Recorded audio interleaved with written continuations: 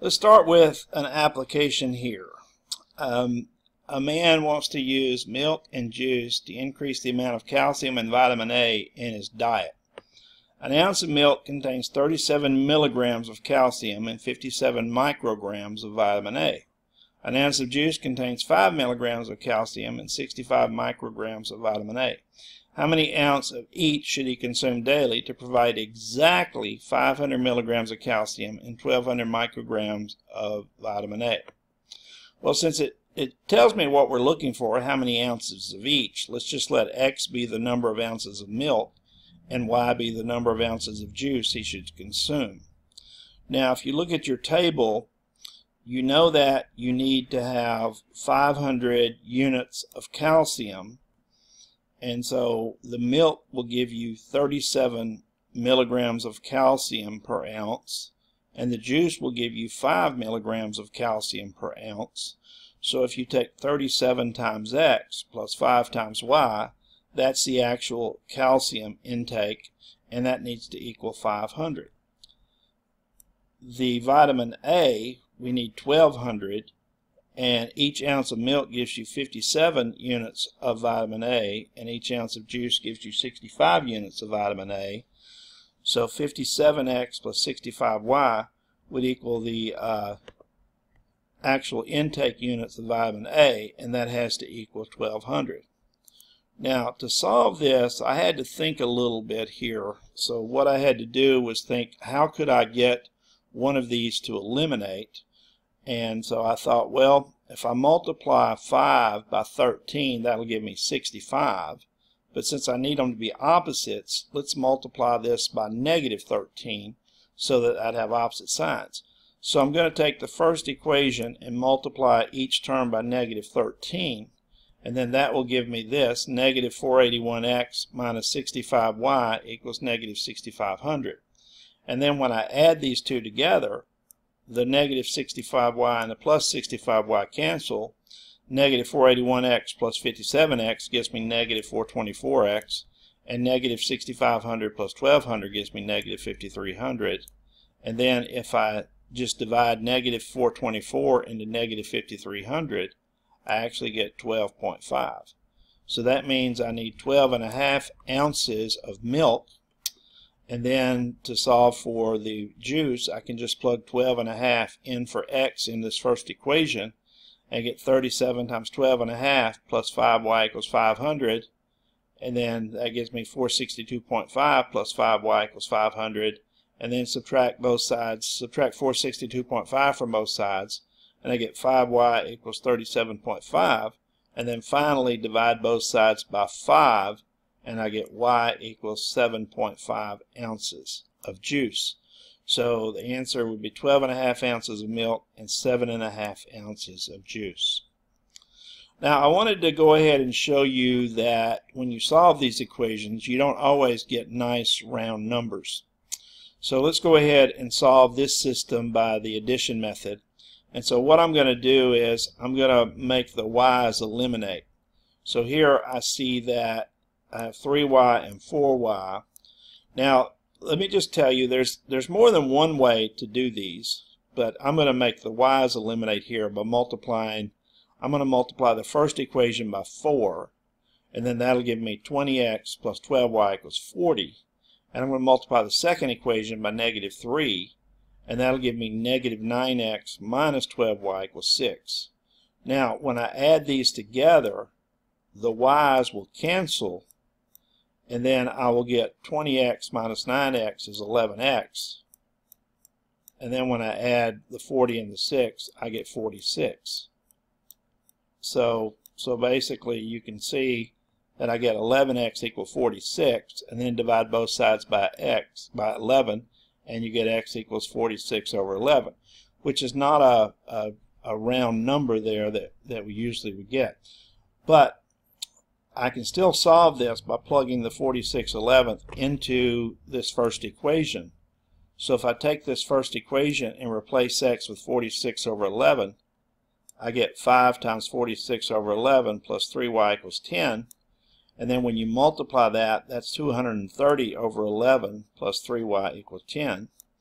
And so if I subtract 230 over 11 from both sides, that would be 10 minus 230 over 11. And by the way, I went ahead and wrote 10 with the common denominator of 11. So I just multiplied this by 11 over 11.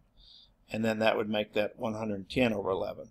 So I end up with 3y equals 110 over 11 minus 230 over 11. So that's 3y equals minus 120 over 11. And then if you multiply both sides by 1/3, it's the same as dividing both sides by 3, you'll get negative 40 over 11. So your x value is 46 over 11, and your y value is negative 40 over 11. So again, that's just to show you that the numbers don't always have to be integer values. Okay, here's another couple of examples that you can set up here. It says a play has 500 seats. We did one very similar to this earlier, so we'll just kind of summarize this. Child tickets cost $2, adult tickets cost $3. A sold out performance brings in a revenue of $13.50. How many child and adult tickets were sold? Well, you know you're going to sell a total of 500 tickets, so x plus y must equal 500. And you know the total revenue is $13.50, so you get $2 per child ticket plus $3 per adult ticket, so 2x plus 3y must equal $13.50. So those are your two equations there. Now, the next one says a manufacturer produces two types of bicycles, 3-speed and 5-speed. It takes 1 hour to assemble a 3-speed bike and 2 hours to assemble a 5-speed bike. It takes 2 hours to paint a 3-speed bike and 3 hours to paint a 5-speed bike. There are only 20 hours available for assembly, and there's 33 hours available to paint.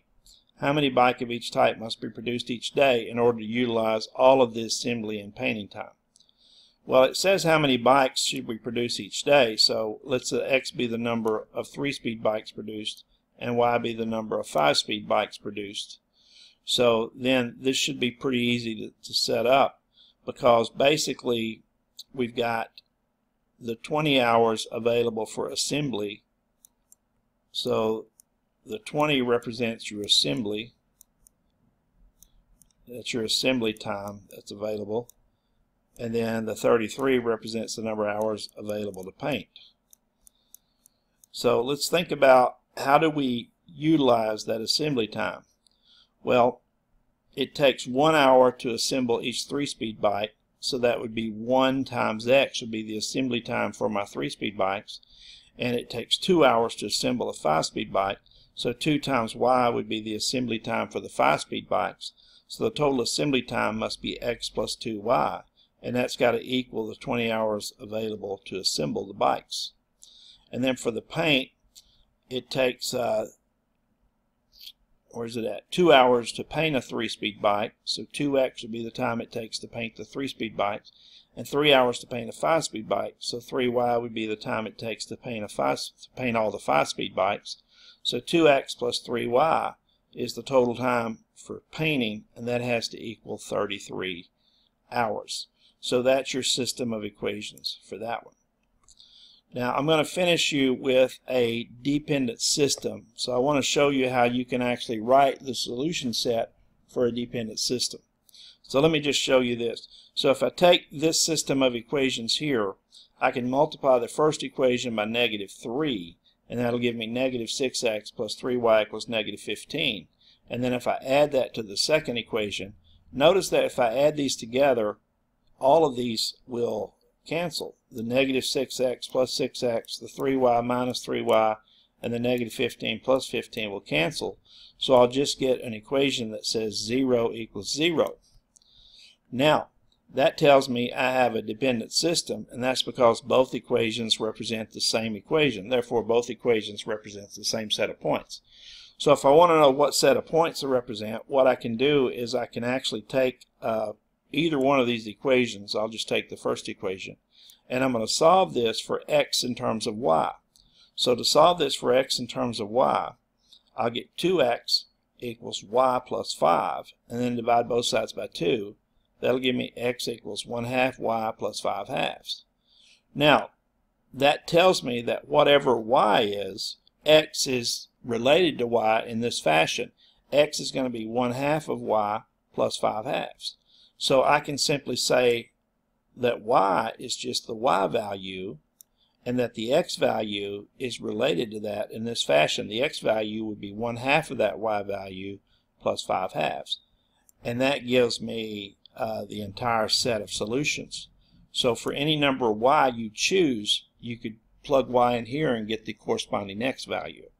Now, if you don't want to use the original variables, which some texts don't like to use the original variables, you could just pick another variable like k, and then instead of having y here, you'd have k here, but then x would be related to k in the same fashion, 1/2 k plus 5/2. So that would be your solution set. Now here we're saying that y could be any real number, and here we're saying that k could be any real number. And we'll talk more on dependent systems later. And I don't teach solving systems using calculators, but you can search online or on YouTube if you wish, and you might find some little tricks you can use on solving systems.